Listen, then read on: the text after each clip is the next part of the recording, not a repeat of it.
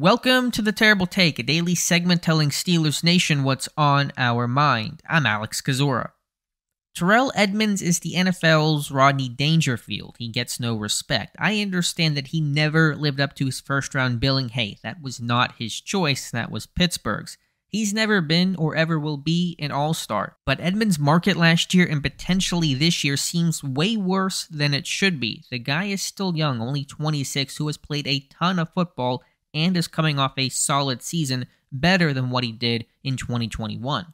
And yet, he gets no love. I know it's just one of many, many off-season lists, but CBS's Pete Prisco listed him 99th on the top 100 free agents of the offseason. Chris Wormley, with a torn ACL, was 30 spots ahead.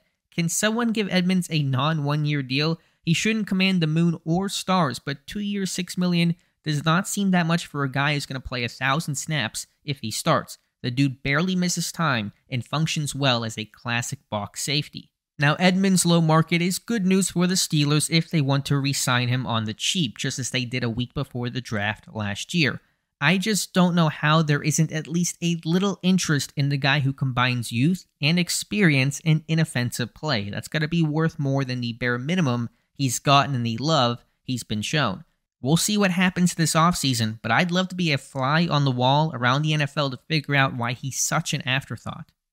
Be sure to follow us at SteelersDepot.com and check out episodes of The Terrible Take every day at 5 p.m. Eastern Time. And check out the Terrible Podcast with myself and Dave Bryan every Monday, Wednesday, and Friday.